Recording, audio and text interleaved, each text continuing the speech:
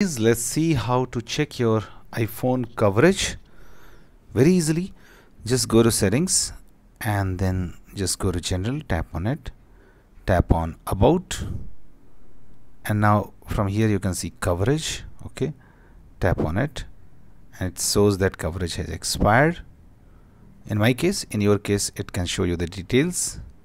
Tap on it, it shows that coverage has expired but paid repair service and phone support is available. There is one more method to check coverage, and that is just note down this serial number. Okay, just note down by long pressing it and pressing copy. And now what you have to do, you have to just search check device coverage.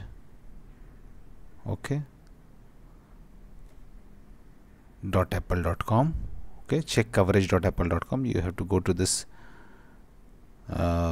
URL, check coverage.apple.com, enter your serial number. Okay, enter your serial number by long pasting it and enter the code.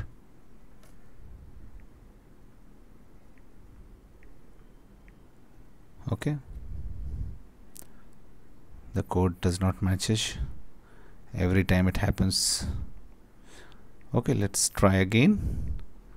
And once you enter it, they will show you that this is the iPhone, purchase date, okay, and coverage expired. Okay, so that's it guys. Please do like the video to support us.